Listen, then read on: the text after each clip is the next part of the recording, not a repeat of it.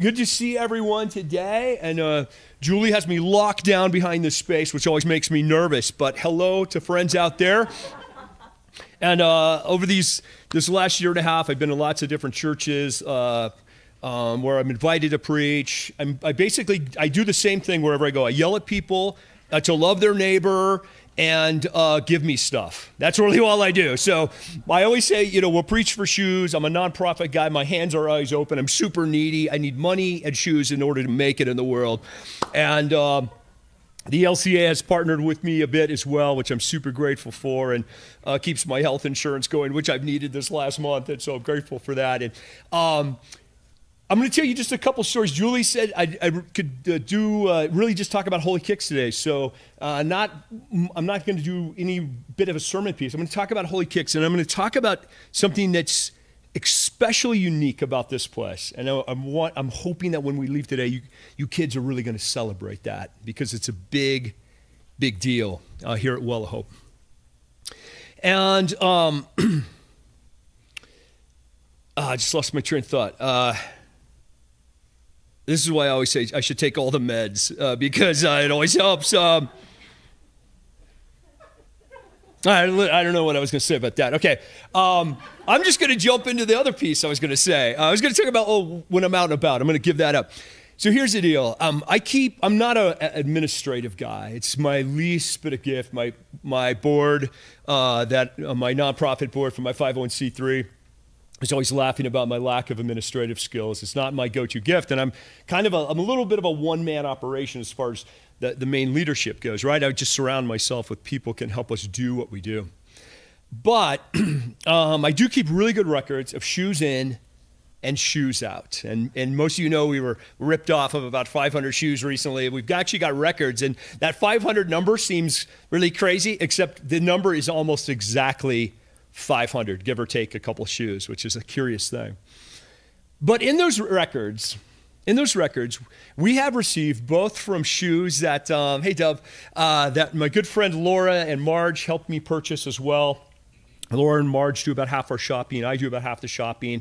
And then probably at least about a third of our shoes are donated shoes from organizations and churches like you guys. And I'll put in that number, magic perfect number that our friends counted this week, and that'll go in and we have an accurate record. But over that time of both shopping and shoes that we've recorded, given in, it's almost 150 interactions of either purchases or organizations that we've received shoes from. And at the top of the list, it goes like this. The first thing it says is CrossFit 7070, my old gym in Monument, where my friends there knew that I was going to leave Monument. I was going to start a shoe nonprofit. But mostly what my friends at my gym gave me were old shoes. And at the time, I was like, maybe this will work. It turns out that didn't work. The second donation came from a place where I suffered for 28 years, where I gave it my all, Trinity Lutheran in Monument. They kicked me out, and they gave me a bunch of shoes to get the hell out of Dodge. That's what that was their gift. Here, take this and go. We're done with you, right?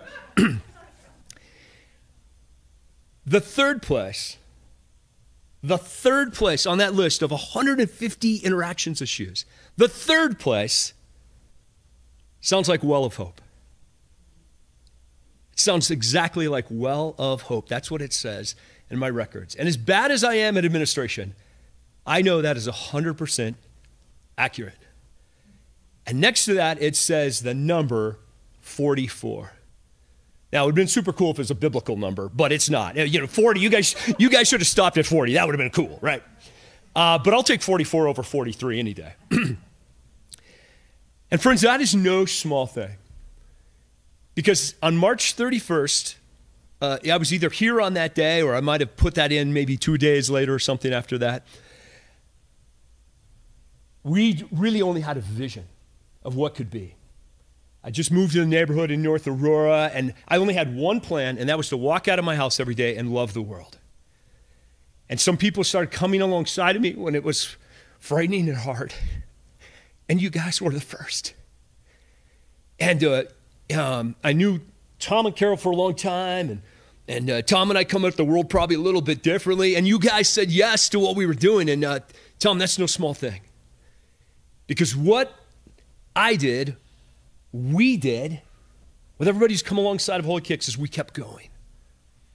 That great story of people in the wilderness, when God sends us out on mission, we often get frustrated when things go bad and you want to quit. And I got to tell you, my first year in the neighborhood, I wanted to quit every day, including my life. It's just that hard. But I didn't. Kept going. I kept going. And honestly, every week there's this massive breakthrough. Just a year ago at the end of August, we'd only hooked people up with about 400 pairs of shoes. Because the process, the system, getting cred, making connections with other nonprofits was really hard. So a year ago, August, we were at 400 pairs of shoes and about a year and a half of getting after it. Today, we're at 3,150. That's no small thing. And you guys said yes to a vision a few years ago. You said, maybe this makes sense.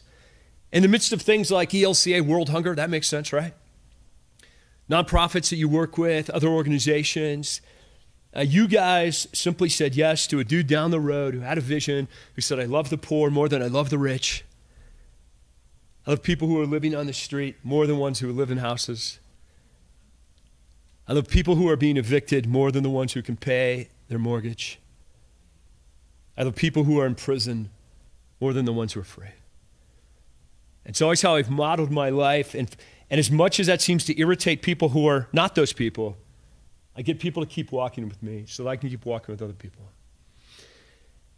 And amazing things have happened, guys. I just want to give you a couple stories about what we're up to. So when we were broken into, about, I don't even know how long ago, 6 weeks or something now, when we were broken into, and suddenly Laura called me from the storage and said, Tiger, there's 2 pairs of shoes here. When did you give all these away? I sat down on my bed and I freaked out. I was like, oh my God, what are we going to do? And the first thing I thought is that I had betrayed people who had joined us. Why didn't I get a better storage unit that was more secure? Because the place that we could afford, one of my friends I work with, she used to be a professional shoe stealer. She could actually go to Sam's, buy a TV, walk out with a receipt that looked like she paid for it, and resell it on eBay. I mean, those are the sort of people I hang out with. She no longer steals shoes for a living, but she's a great partner to give them away with, right? And all my friends look like this. And I knew that, we ran a little bit of a risk of being at that place, but it was affordable. And what happened is that people started to rally for us and said, hey, oh my gosh, this is ridiculous. We made an amazing amount of lemonade, and huge things have happened for that. Well, not only we recouped the shoes that we lost, but we recouped some finances too that have really helped set us up for some things in the days ahead. But in the midst of that, there's been some other just massive breakthrough that's happened with people that have come alongside it. I'm working a situation that in Colorado Springs is, we'll be down there in 2 weeks. We're going to probably do about 300 pairs of shoes at a Title I school. We work with a bunch of Title I schools now where the majority of kids are on free or reduced lunch. So we're going to be down in Colorado Springs with some connections that we got down there. And because of that, somebody who's fairly powerful down there at a news station has said, hey, we've got a hope and a dream. And if that dream comes true, greater things will happen in Colorado Springs for us. And literally these things just keep happening because we just keep saying yes to what God is calling us to. And in the midst of that, friends, I want to give you a couple quick little stories here. One of the things that's happened this summer is that I've had 7 different church youth groups from across the Midwest involved with something called service learning groups, which I'm not a part of. I'm just connected to the people who run it. I've come to the neighborhood to learn about poverty and incarceration and homelessness. And what I've had is my street buddies, guys who have lived outside for a lifetime and in prison, who most of my buddies are housed at the current moment, at least temporarily, have brought these kids out and just schooled them on what life looks like.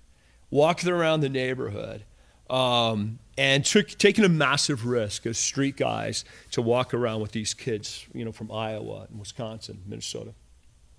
literally sending them back to their homelands in the Midwest with stories of dudes that don't look like them, talk like them, or live like them.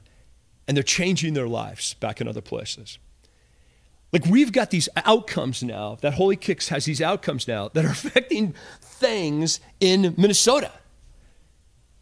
And why these kids are coming here to work alongside of other nonprofits and do work, when they come to the neighborhood, we simply say, let us just love you and teach you something. We don't need anything out of you because I got Well of Hope doing work, right? And we're just going to school you on maybe thinking about what your life could look like in the future. Just trying to rattle them just enough that they might just make a little shift in how they live and look at the world. By just walking by, maybe a mattress in an alley. Seeing a window that shot out. Changing their lives years down the road that they say, I went to a neighborhood once in Colorado. I learned from these dudes that don't look like me, think like me, or talk like me. And they were supported by a church in Castle Rock that just said yes to a dream and a vision. And I got to tell you guys, I've been here a couple times. Go way too long for Julie's liking anytime. And Kara's already given me the heads up. She gave me the cut already, Julie. But what I want to say is that's the impact, guys. Like, what you say yes to today, sometimes it has an outpouring on kids in Minnesota years later. The kids start to change their lives. And that's why this great story of in the wilderness, when people are grumbling and complaining and say, hey, we're not getting quite what we need, Moses says, hey, just hang in there. You're going to get what you need for the day. It's going to change some lives in the future. And then a couple thousand years later, Jesus says, hey, I actually have what you need to eat here. And then 2,000 years later, some friends in Castle Rock said, I've got what you need for the day to get by. And I want to thank you guys. It's no small thing. I used to come to this church. I was trying to rally Michelle to hang in there during tough times when you guys got going. Knew your story back in the day, and I did what I could from a church that was going strong, and I didn't need any help. And I came here and I tried to rally for you guys back in the day. And then the table started to shift. And then you guys started to rally for me. And now we're rallying for people that live on this street, who then in turn, 2 years later, start to rally for kids that come from Minnesota. And those kids are going to start rallying for somebody that they touch in the years to come. And that's why we always say, who are you walking with? We're walking with each other. Thanks.